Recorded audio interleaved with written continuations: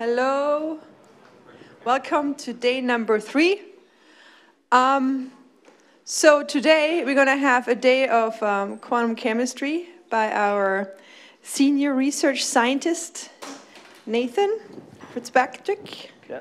He's coming from the UK. He's a Quantinuum. And just to let you know, so pretty much today's morning schedule, like our lectures with 10-minute breaks. Then we're going to have lunch here at 1:30. We have to take the shuttle or walk down to the lab again at the Adratico guest house. So at 2 p.m. we're going to have quantum chemistry labs today. So make sure everything is charged, charging points down in the lab. But without any further delay, let's start our day on quantum chemistry. Thank you. Hello. I guess everyone hear me, I guess. Sounds good. So I'm going to speak about quantum computational chemistry. I hope you're looking forward to 4 hours of me lecturing today. I am looking forward to it. So the idea is essentially to start from ground zero, basically. So I imagine some of you are from a computer science background that haven't even done quantum chemistry before. And then hopefully, even for the physicists, this might be some new stuff. And hopefully, try and give you some of the intuition behind quantum chemistry calculation, which I think kind of is quite mysterious to a lot of physicists. So why study chemistry? So at the basic level, it is why do atoms stick together, which is known as the study of chemical reactions.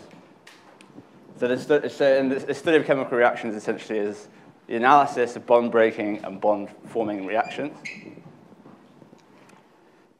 So you may have seen these curly arrow drawings around, maybe giving you nightmares from your undergraduate, perhaps. So these are extremely qualitative, and it's kind of amazing that these work to describe chemical reactions so well. But you'll see some of just the simple analysis working from atomic orbitals gives you this picture, and it leads to a huge amount of chemical and biological complexity. So particularly if you just think about the atomic orbitals, how they interact and the electron density, you can actually build up quite a good picture of chemical bonding. But if we want to go a bit deeper, why study chemistry on computers? So we have, essentially, it's energy as a function of nuclear geometry. Okay, and we have this thing called the potential energy surface, where each point on this surface is a quantum chemistry calculation. It can be semi-empirical. The level of theory is up to you. It's your choice. Obviously, you'll get better results if you use a more advanced level of theory. And you can see at the minimum, so these point A and C, these are what we call equilibrium geometries.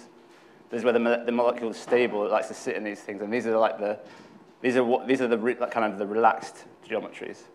But obviously, to form a bond, we've got to go from A to C. We need to go via B. B is known as a transition state. That's where the bond breaking happens. So you can see, if we go along this reaction coordinate, where the reaction coordinate is this hydrogen. Is this hydrogen, this white thing being passed between the two oxygens. You can see it doesn't like being in the middle, so there's a high energy here. But obviously, to get from A to C via B, we need to increase the energy of the system. Okay, so this is particularly important for biological processes and studying these accurately, because if you look here, we have, for example, this is the oxidation of glucose. This is important for us to be alive. And without an enzyme, it requires a lot more energy to kind of go from this equilibrium geometry of glucose to carbon dioxide and water. So, so ideally, we want to be able to understand why enzymes can reduce the energy barrier. But obviously, the problem is that enzymes, these biological systems, are huge, loads of degrees of freedom. Therefore, we can't really study all of the quantum interactions. So this is one of the motivations of quantum computing, is it allows us to break the scaling problem, because we can go from 2 to the n number of degrees of freedom. So typically, our best results at the moment are kind of quite inaccurate for these strongly correlated systems. And the really famous one is FOMOCO in the nitrogenase. So FOMOCO is the reactive center in the nitrogenase enzyme, which is found in the soil. It uses sunlight to convert nitrogen and hydrogen to ammonia, which is important for fertilizers. But we have to do it with the Haber process, which uses 2% of the world's energy on a day-to-day basis. So if we could solve this, and if we can figure out why the reaction barrier is so low for FOMOCO, we can obviously save a huge amount of energy. And this is kind of the poster child, this FOMOCO versus Haber process, is why we need quantum computing. Okay, so briefly I'll just talk about, so if the potentiality surface is this kind of, when you go into high dimensions, so I showed you previously a two-dimensional one.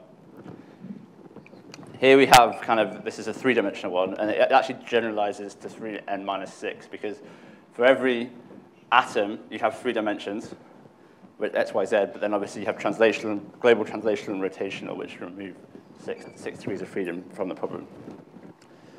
So obviously, so the minimum are these reactions and products and these saddle points of transition states. And you can do this in numerically formally with kind of Hessian analysis, where the Hessian is the two-dimensional matrix of the second-order derivatives. And then, interestingly, the molecular properties come from the slopes and the curvature of the potentiality surface. For example, if you've got a very steep well, it's going to want to fall down to that equilibrium geometry very quickly. So there's the reaction, the force required for that reaction to happen is more. But for the purpose of this talk, we're not going to worry about potentiality surfaces. So moving on potentiality surface is what causes chemistry. But in order to get a good potentiality surface, we need to calculate the single energy point for a given geometry.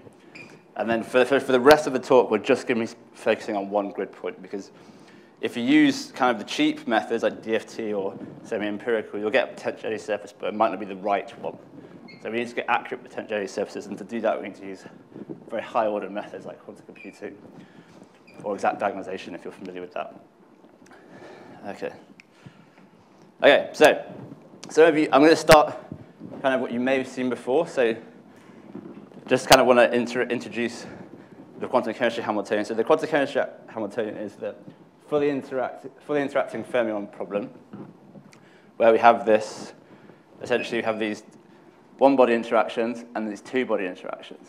And then we have these fermionic creation annihilation operators, which I'll introduce later. But essentially, if you kind of squint, you can kind of see that it's like the Fermi-Hubbard model, where rather than having nearest neighbor interactions, we have all possible global interactions.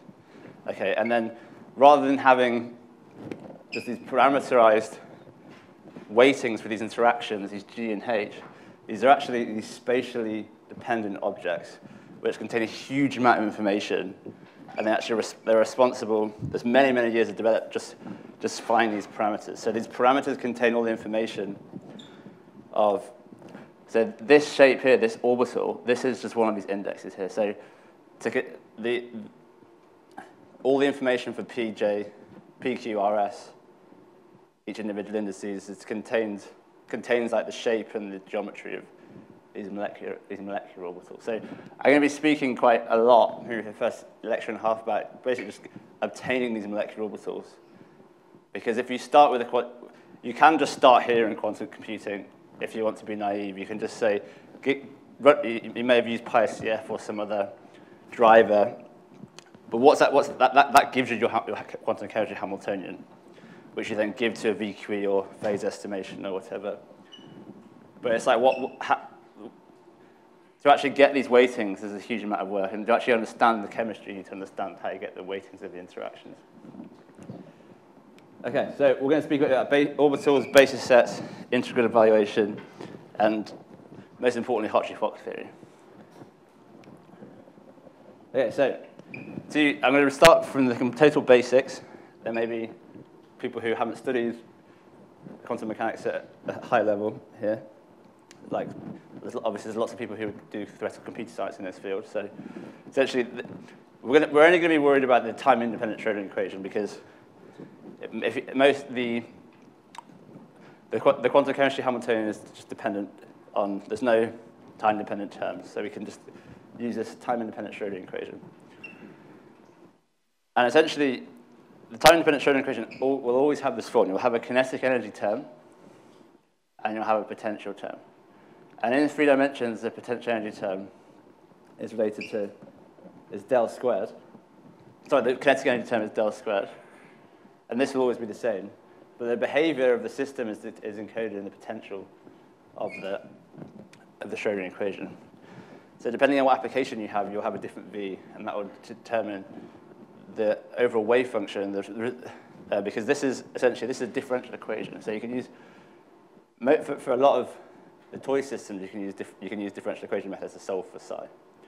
And if you have different boundary conditions obtained in your Hamiltonian, you will end up with a different solution to the differential equation. Okay. But the moral of the story is the Schrodinger equation really depends on the potential and the boundary conditions. So you may have seen it like this. This is kind of what we call a Hamiltonian eigenvalue, the Hamiltonian eigenvalue equation, where we group the operator terms. So I should say this is Planck's constant h bar, and this is the mass of your particle. So we're just talking about a single electron here. I apologize. Yeah. Single particle. And then we can group all these terms. We kind of put them as this H operator here. And then that will generate this kind of, it will generate the same wave function, psi, and then this energy term, this energy weighting here. Okay, so this is what we're trying to solve to get the wave function, given a potential and some boundary conditions. Okay, so Schrodinger, when he came up with his wave equation, which I think was in 1927, I think, he then released, I think, 6 different papers solving the time-independent Schrodinger equation using lots of very powerful differential equation methods, which had come from kind of Laplace and people like that, looking at planetary motion and things like that. So even though these equations look extremely scary, there's a lot of kind of, the theory was quite well known by this point. So the ubiquitous one, which you probably all solved in your first year or second year physics course, is the particle in the box. And it's the simplest example of how potential, 1D particle in the box, simple example of how potential and boundary conditions can govern the wave function. And there's some slightly more difficult ones, such as like the free particle in 3 dimensions. This introduces separation of variables and the idea of product wave functions. And then there's also the stationary hydrogen atoms. So this is the one that we're really going to focus on today. So I don't have time to really, so some of the exercises will be to solve these if you haven't before. But what we're really going to focus on today is the solutions of the hydrogen atom, because that's where all chemistry can be built up from. Okay, so the first kind of analytical solution of the Schrodinger equation is this quite simple model, where you essentially have this 1D dimension, and then you have these infinite potentials, and then you have 0 potential between 0 and L. Okay, so you can see the kinetic energy is kind of represented by this cool drawing I made.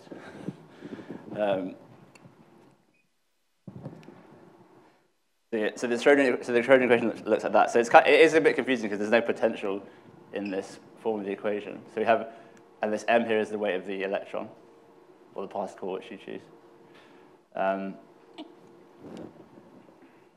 But the particle is included in the boundary conditions of the solution. So one of the exercises will be to solve this. But essentially, the moral of the story is, when you solve this equation, you end up with these quantized energy solutions, which are given by this parameter n. So the rest of these are constants, and L obviously as well.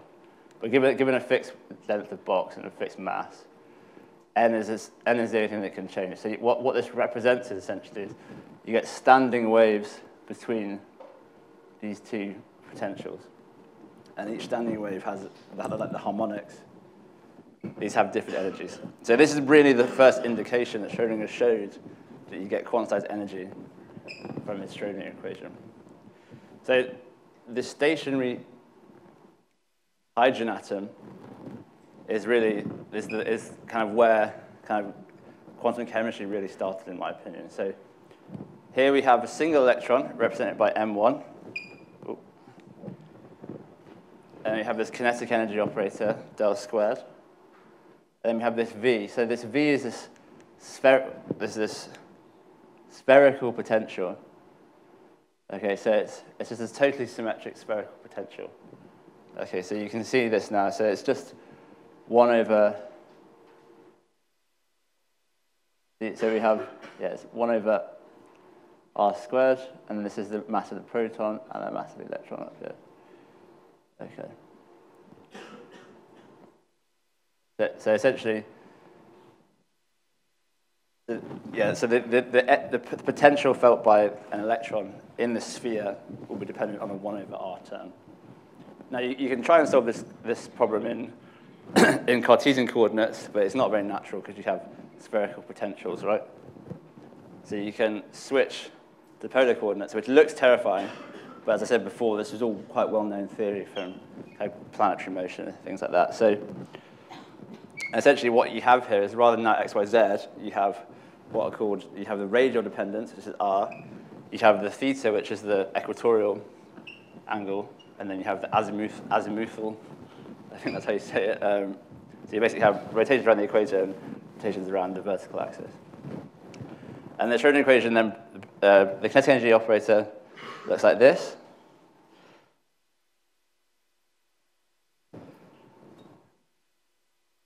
And V is just equivalent to 1 over r.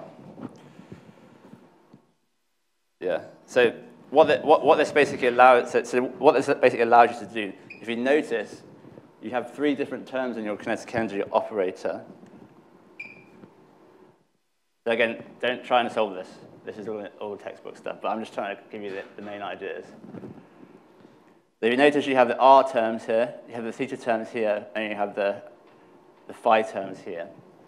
Now, what this means is when you have a Hamiltonian like this, or any differential equation where you have non-interacting terms in the linear, because this is linear equation, it basically means that you can solve each one of these you can solve each variable on its own using a technique called separation of variables.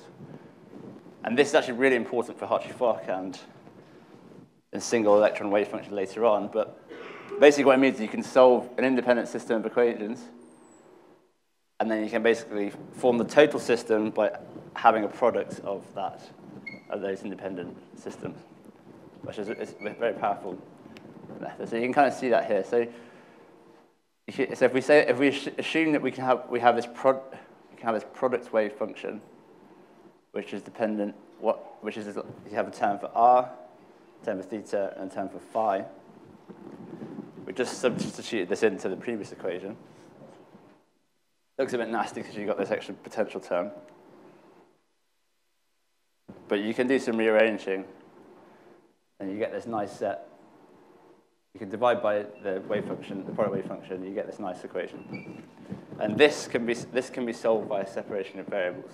Now, this takes 5 chapters in most textbooks. So if you are interested in looking into this, I highly recommend the book by Linus Pauling, Introduction to Quantum Mechanics. It was written in 1937, but in my opinion is the best description of how to solve the hydrogen atom. And it really gives you kind of the idea of how these problems are being solved back then before computers. A lot of the modern quantum chemistry textbooks you just jump into kind of the numerical solutions, which don't give you as much insight into the problem. Okay, so here's the 3 equations that you get from separation of variables. You got your phi equation, you got your theta equation, and you got your radial equation. Now these are all. Now you can solve these using some quite an intense differential equations methods. But what this happens, so I've jumped a lot of steps here, but more summary you get this is the solution of that product equation. Okay. And as with the wave functions in the particle in the box solution, which was quantized by some quantum numbers depending on the harmonics, here we have a similar idea where we have quantum numbers dependent on the radius. It's called the principal quantum number. We have the magnetic quantum number, which is around the equator, L, and then we have, so we have the angular momentum quantum number, which is around the equator. We have the magnetic quantum number, which is the azimuthal degree of freedom. So yeah, it's quite scary, but as I said, like a lot of these polynomials, there was loads of work that happened here in the 1800s. And yeah, so, and the main tool they use is the spherical harmonics, because obviously we have spherical symmetry in the potential. This makes everything easier. Okay, so now you may notice that the energy when you solve this, because we have no electrons, extra electrons, the energy is dependent on even though the wave function contains n, l, and m as quantum numbers, because we have a non-interacting single electron picture, the solutions of the Schrodinger equation for the hydrogen atom, or the spherically symmetrical particle and spherically symmetric potential, they only contain the principal quantum numbers n here. Okay, so I mean, so it's, if we want to go to larger atoms, so like lithium, helium, beryllium, etc. This theory does break down a little bit, because obviously you need to take into account the interactions from the inner electrons, which is called screening, if you've heard of that, nuclear screening. So, but it's qualitatively, it still works quite well. So now you can kind of start to do some analysis with these wave functions, looking at the density, where the density is essentially psi squared. So the solution, I've jumped ahead slightly. So if you take that equation that you saw, that really scary equation that I showed you, and then you put in, say, this psi here, we have n, l, m. So that's these indexes. So principal quantum number, we have the principal quantum number 1. There's only 1. Then we have principal quantum number 2. We have 2. We have the s orbital here, and then we have, so that's 2, 0, 0, and then we have so anything with principal quantum number 1, so n, 0, 0 is known as an s orbital. Okay, so that's a totally symmetric solution. So you can see here we have psi 1, 0, 0. This is just parameterized by this. You can see here, this is just a radial exponential here. It's an exponential parameterized by the radian, by the radius. So this is a spherically symmetric 3D thing, or a sphere, basically. And you can see the same applies for the 2s, but now you have kind of this product here, which gives us nodal behavior. So if you see the 2s, rather than being a sphere, is actually this kind of sphere, but with an inner sphere inside it as well. And the inner sphere comes from this product term before. And then when you start to have 2, 1, 0, and 2, 1, 1, anything with L equals 1, that's a p orbital, and that's when you get these dumbbell-like shapes here. Okay, but what I'm trying to show is that the shapes of the orbitals, all of the hydrogen orbitals, all come from the solutions of the spherically symmetric single particle wave function. Okay. So you can do some analysis on these with these things called the radial distribution functions. Now that what the radial distribution function is essentially, it's use Born's rule which essentially is you take the density of your wave function solutions, which is just essentially you take one. You basically square the product of them. So here we're looking at the 1s, which is 1, 0, 0. Remember, this is the simplest one, which is just the spherically symmetric ball.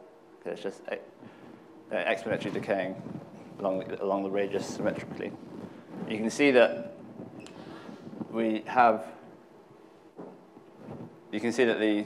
and there's obviously, from when it starts decaying when you get away from the nucleus as well.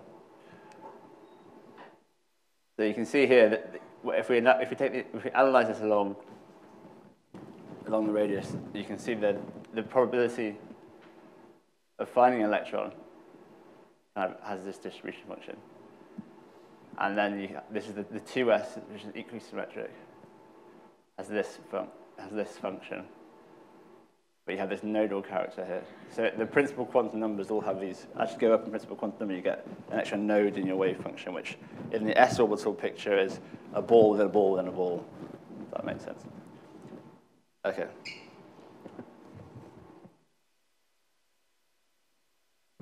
But the main point to take is that the hydrogen atom gives you the shape of where the electrons like to sit.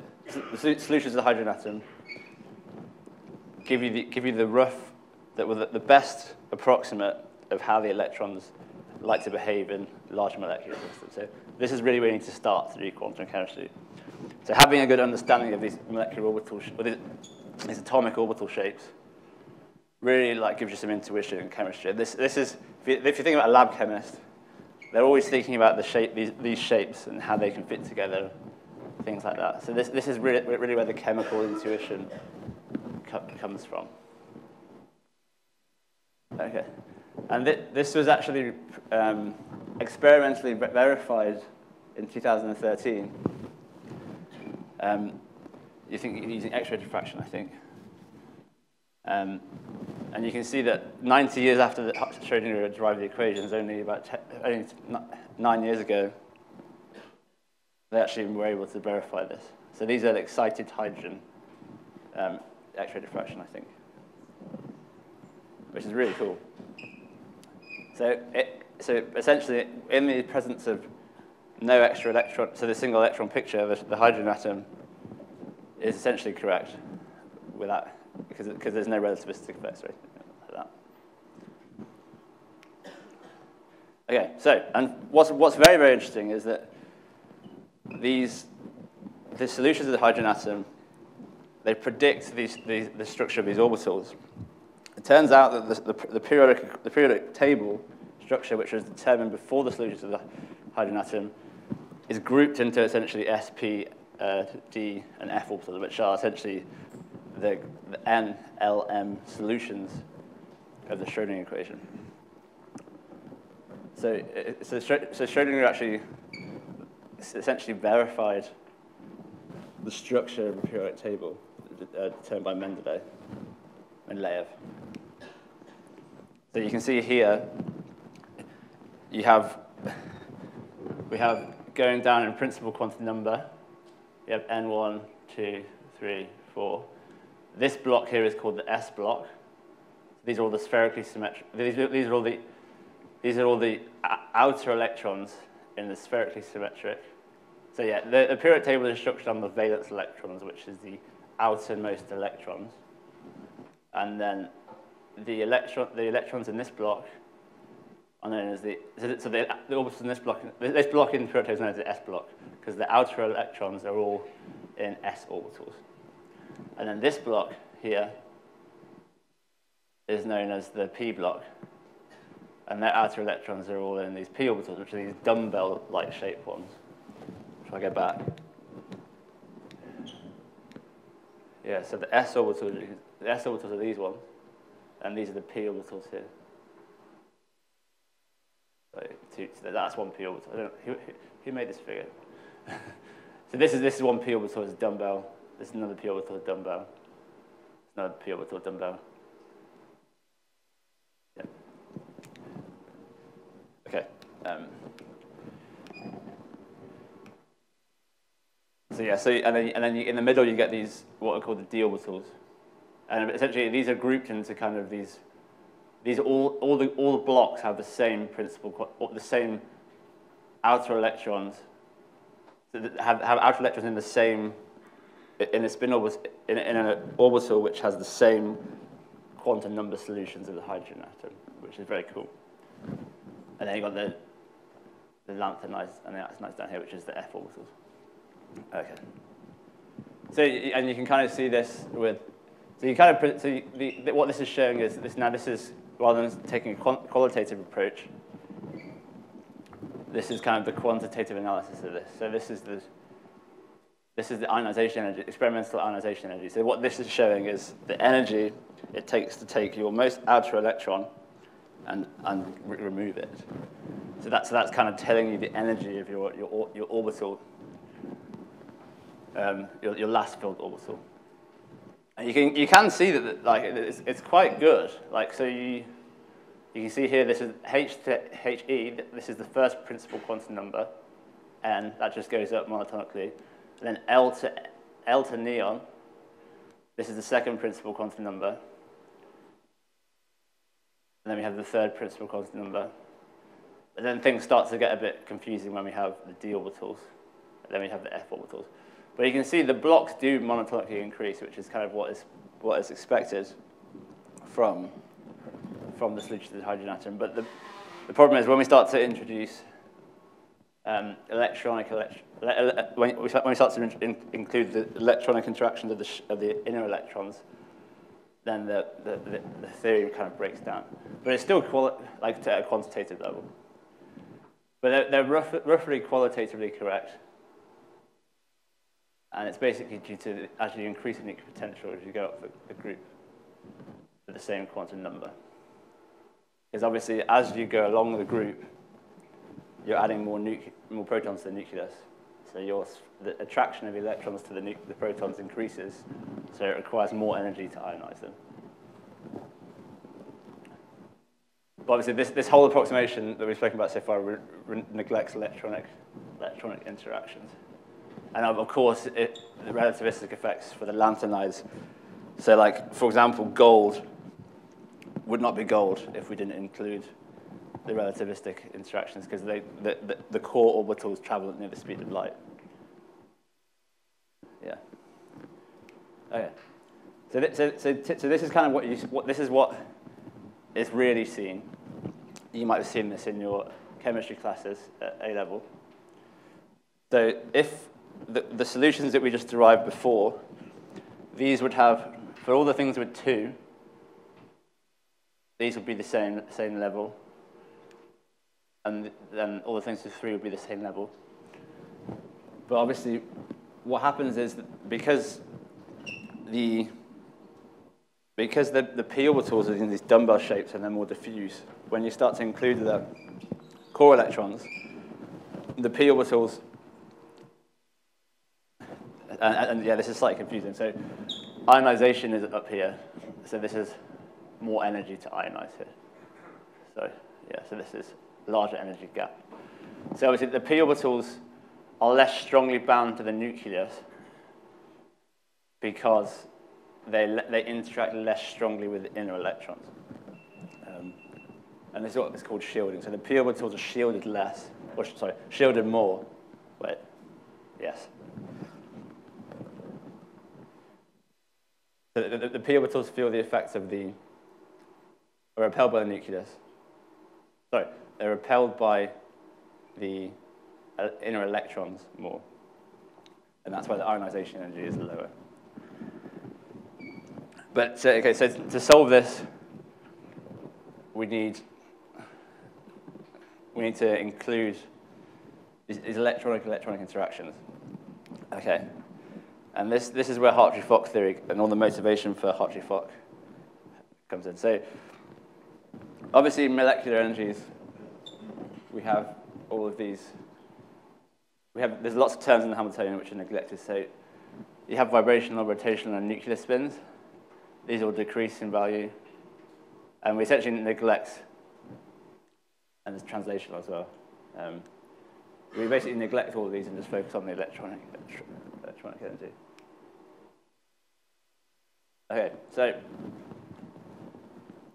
now we're starting to think about molecules. Okay.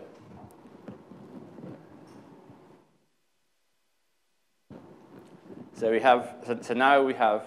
These are all the terms from the molecular electronic Hamiltonian, just for the electronic energy.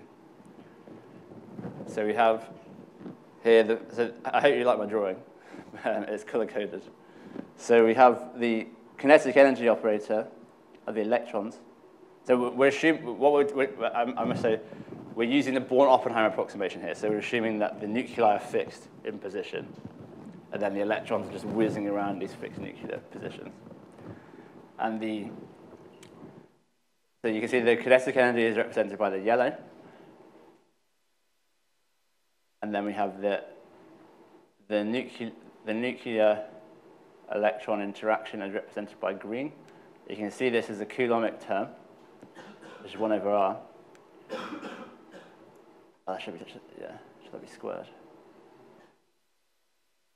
Yes, that should be squared. I apologize.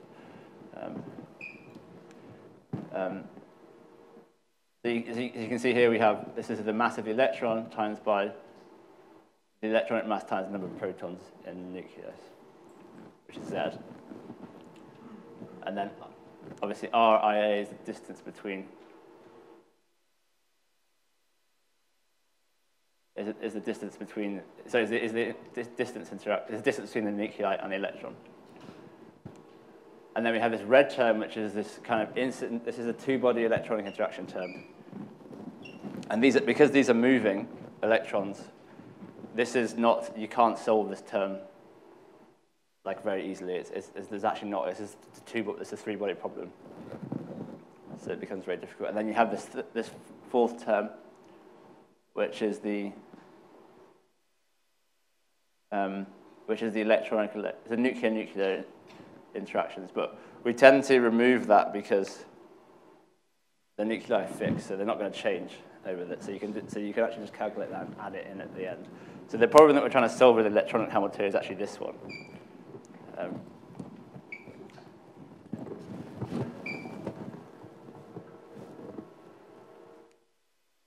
Yeah, this should be squared. I apologize.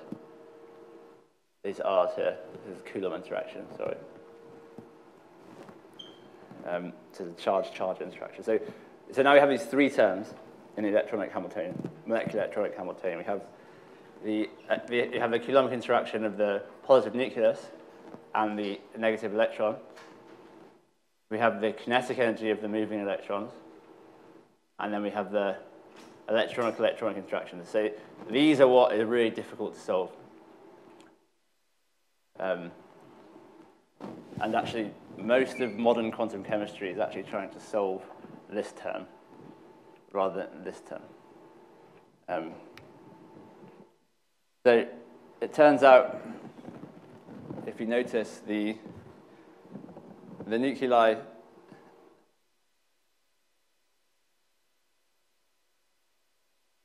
because the nuclei are fixed in position, they're not variable. So it turns out that we have a single electron term here and a single electron term here.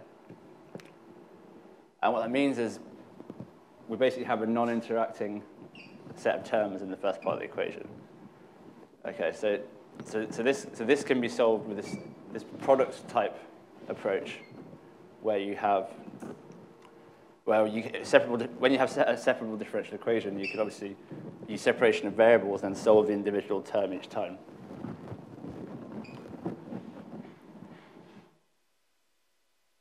So, and then this term's not separable, obviously, because you have these electron-electron cross terms.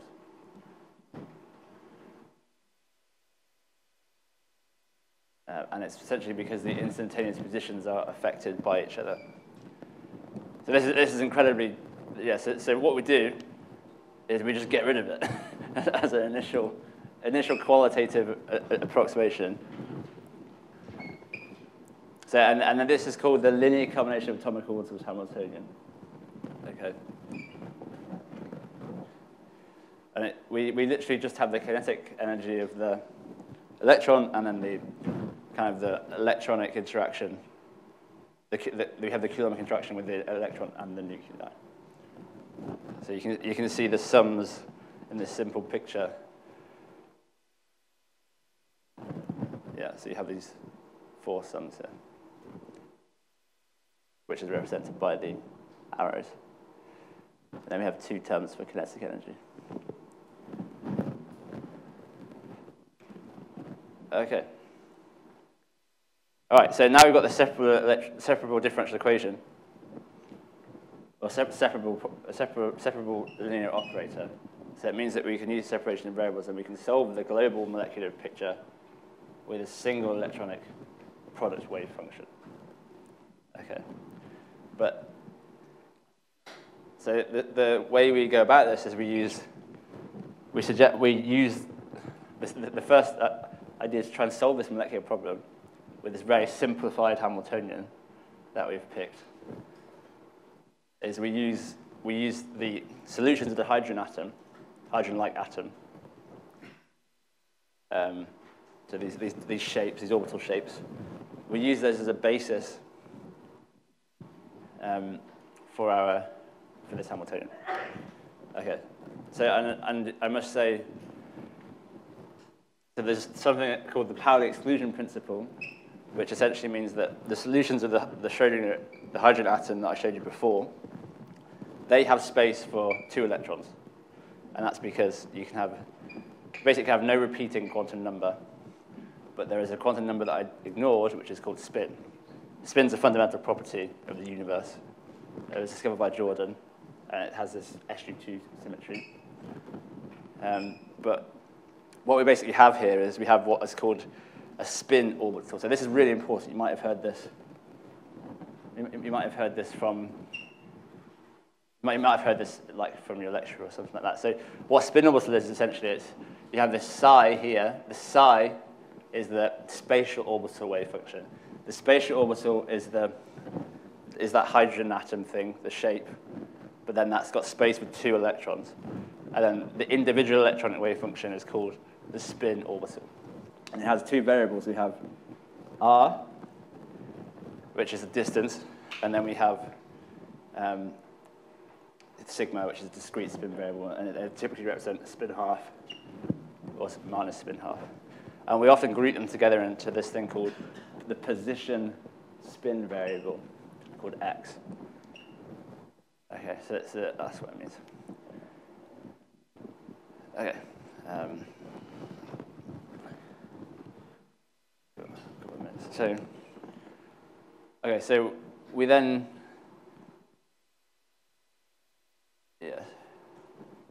so we take the Hamiltonian and then we solve it in the single electron picture, and that's the single spin orbital picture. Okay. So we take one term from that basically one of those Hamiltonians for each electron, and then that's totally valid to then just solve it for each one, and then form a total molecular wave function and add them together. And then we use the linear combination of atomic orbitals, as you can tell by the name. We form a molecular orbital from a linear combination of atomic orbitals. Okay. So you can see here that we have a sum over atomic orbitals, weighted, which is these spin orbital-like things that I just showed you before. And then we have this linear weighting on for each spin orbital. It's a bad quantitative picture, but this is actually an adequate way of getting kind of qualitative results in the lab. It motivates all the arrow pushing that you see before. So let's consider the simplest molecular system now. Okay, so we're doing chemistry finally. So we've got 2 hydrogens interacting. And then we say we've got these, we take the simplest single electron solution, and due to symmetry arguments, you can just isolate all the s orbitals. Don't ask me about that, but it's to do with group theory if you're interested. Well, please do ask me about that, actually. That's my favorite topic. But so basically, you can isolate the s orbitals due to symmetry arguments. And then you can solve this, you can solve the interaction. So you basically say the two s orbitals on each hydrogen, you say, you let them interact. And these are spin orbitals, so these are single electron. So you have the spatial orbital, which is the s orbital, and then you have only one spin occupation on each side. And you solve it. Now we're interested in basis. When we apply this basis to the Hamiltonian that we showed, you get what's called the secular equation. Now, I don't have time to derive this in this equation, in this lecture, but essentially, when you have a Hamiltonian, you introduce a basis, you will always form a convex optimization problem. And that's due to what's known as the Rayleigh-Ritz variational principle. And there's an exercise in the things to solve this. But what that gives you, basically, is that whenever you solve this, you get from the Rayleigh-Ritz variational principle, you solve it for a minimum, this equation drops out.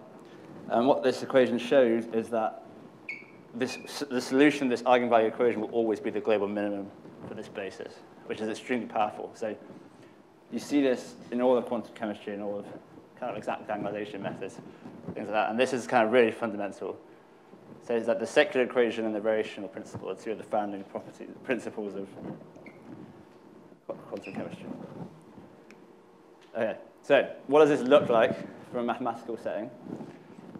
So we have we had, sorry, I should go back. So this H here is called the Hamiltonian matrix.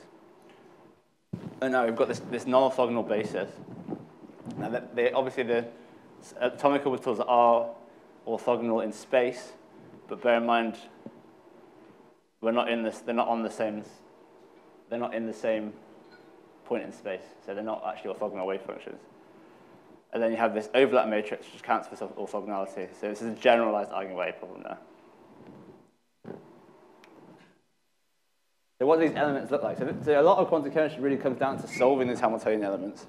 Now this is one of because we're working in that kind of a first quantization picture here, you notice their functions of distance, the wave functions, which is not actually the case in now second quantization, but it gives you an idea of how you build up these elements. So there's a whole field of first quantization in quantum computing, but basically what you see here is you have the wave function on each side. So you've got this, you see you've got your wave function, you got your operator, and you got your wave function on the right side, integrated over all of space. Now the operator, you can see here, this is if we just take the s orbitals, we showed that these come from the radial solutions, radially symmetric solutions of the Schrodinger equation on both sides, and then they're kind of sandwiched by this. You have this operator which is sandwiched by both of them, and then you can see the operator now we've got the kinetic energy term. Remember we're in a single electron picture here, so we have the kinetic energy of one electron, and then we have the kinetic energy of one electron interacting with the nuclei on the first hydrogen and the second hydrogen. Okay, so this is a pretty nasty equation, but you can actually solve this with kind of scipy.integrate or something like that. I think it would be really cool to actually write, if someone wanted to write the solver for this, for the s orbitals. So you can see that you can just plug this in. These are all functions that you can integrate. You just need to discretize some numeric grid over the radius, the radial function. And then we have the overlap matrix. And I think the overlap matrix have kind of a intuitive picture, because it's literally in this first quantizational picture where you have where the wave functions are distance dependent, you get, well, that's probably the wave function is always distance dependent, but in first quantization, the distance dependence lives on the wave function rather than the operator, like in second quantization. But anyway, you get this kind of physical overlap picture where you have these kind of exponentially decaying functions when the nuclear cusps.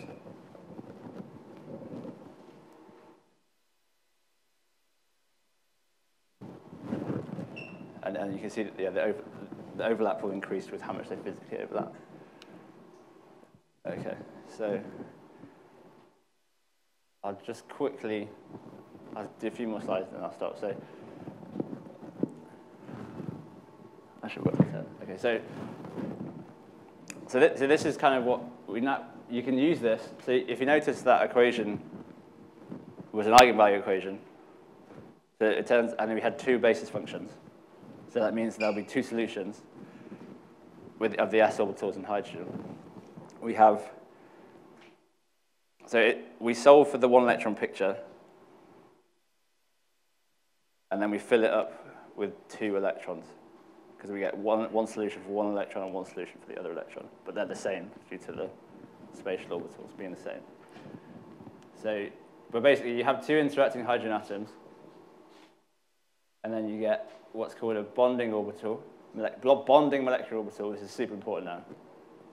And then you have an anti-bonding molecular orbital. So we take the two spin orbitals, and we form a molecular orbital. Now, it's quite confusing because you get two molecular orbitals down here, one for the spin up and one for the spin down, and two molecular orbitals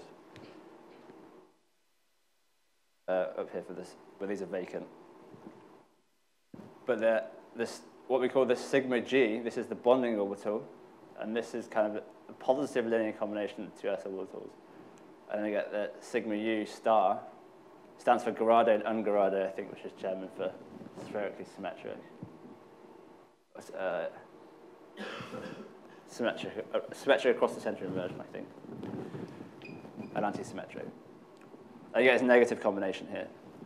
So this is really kind of what you get this bonding and anti-bonding picture.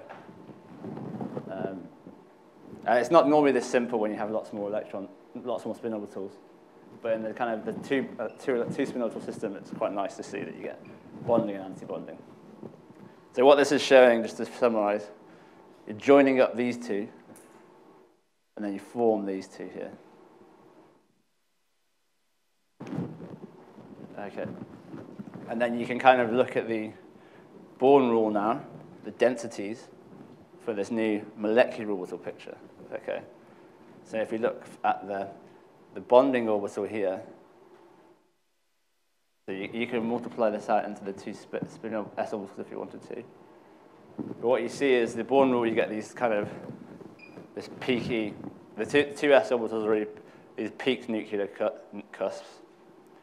And you get the bonding interaction here, which is like this favorable density in the center of the bonding orbital. And that's why you get this joined electron cloud.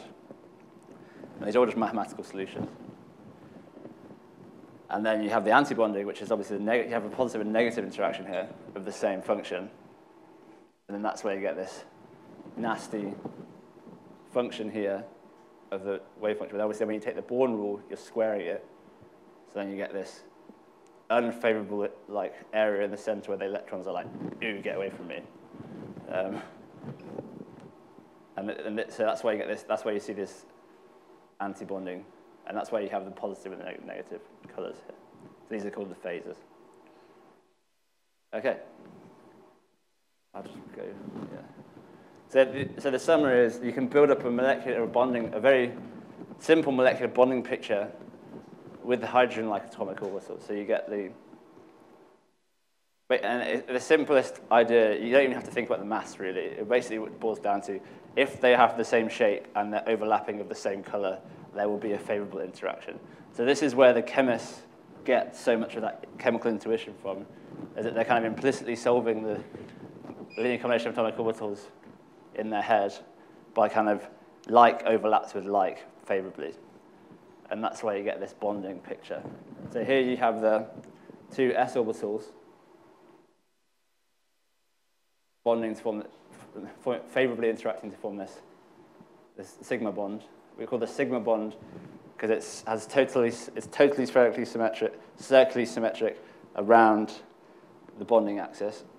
And then when you have two favorably interacting p orbitals, you get this kind of delocalized. You get the positive phase delocalizing at the top favorably, and the positive phase delocalizing favorably at the bottom. So you get like this two sausages almost above and below the bonding axis. And this has kind of 180 degree symmetry. Okay. And this all comes from, if you're interested in group theory, these labels all come from point group symmetry for the irreducible representations of the finite groups. And then, yeah, so you can see now if you start wanting to go to, you can obviously add all the, there's an infinite number of solutions for the hydrogen atom, right? So you can start to form all these bonding pictures for two hydrogen atoms. So you can kind of see, it's quite intuitive. You just have favorable interaction, non-favorable, favorable, non-favorable for the same shape. Then the p orbitals, they're all the same, but they're on different axes, so they can actually spatially interact slightly differently. So you get sigma bonding p's here, pi bonding p's, anti-bonding pi p's, and sigma anti-bonding sigma p bonds, sigma p orbitals. And you can kind of see the p orbitals interact less strongly than this. So the pi bonds are less strong than the sigma bonds because they have less physical overlap. And that actually comes from the overlap term in the secular equation having less magnitude for these two combinations. So yeah, so this is the chemical intuition that people sort of have. And it's basically just orbital overlap. That's all you think about. So benzene is these 6 carbon atoms. You know, carbon is in the P block. It's got these PZs, we call them. So you have PX, PY, and PZ. Now all the PZs from the carbons, you have 6 of them. So this would be a 6-dimensional basis, right? 1 PZ for each carbon atom. And then you get these favorable interactions here. And this is the pi bonding interactions of benzene. So you get this delocalized cloud. And then you can this is really cool, because if you start to think about like graphene, you can see why you have all this delocalization property of graphene, because the electron clouds are all it's basically extrapolation of this to like tessellations of these carbons. Okay, I'm going to stop there for now. Any questions? Let me know.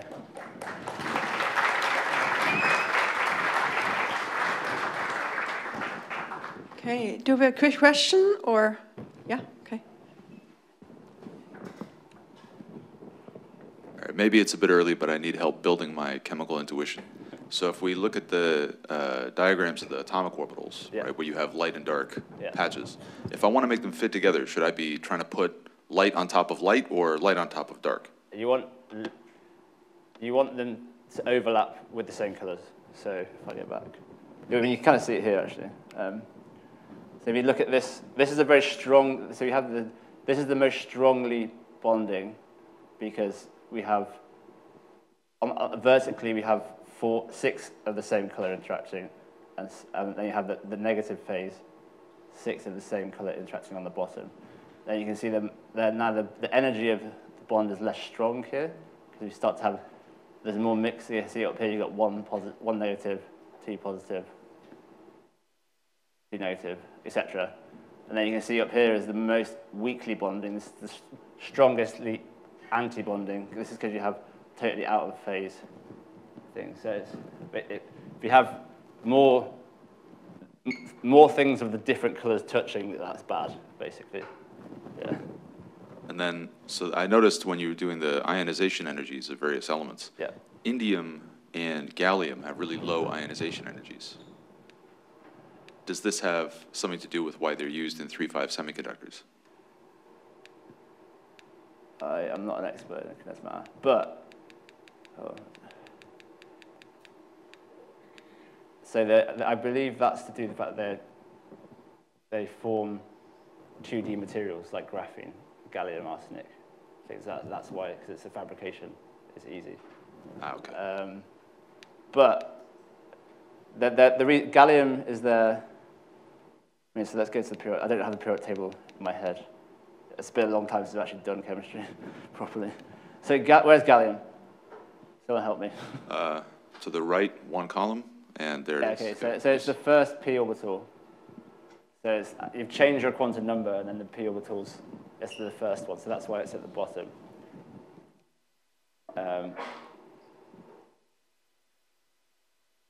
Yeah, it's why it's lower. I'm not Okay, sure. so one electron has just been pushed up into an orbital, Okay. and it's easy to peel that electron off.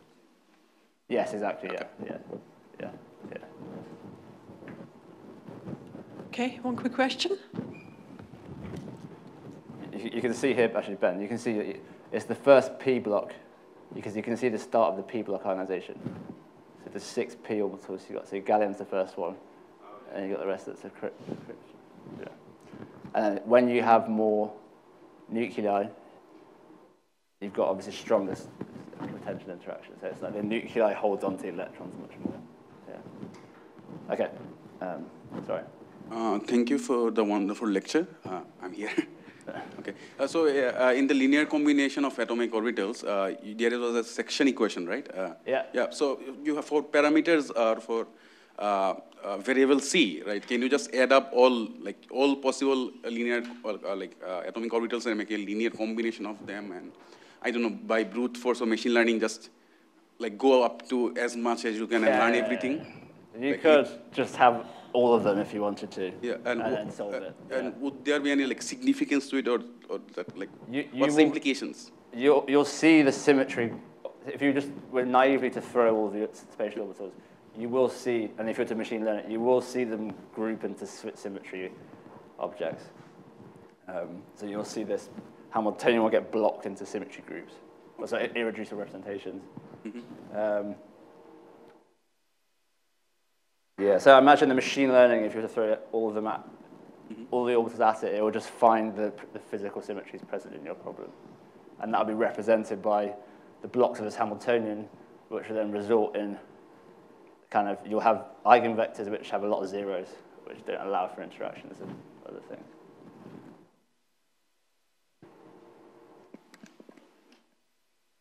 Okay, good. So let's have a very quick break. Thank our speaker for the first hour. We'll be back soon, okay?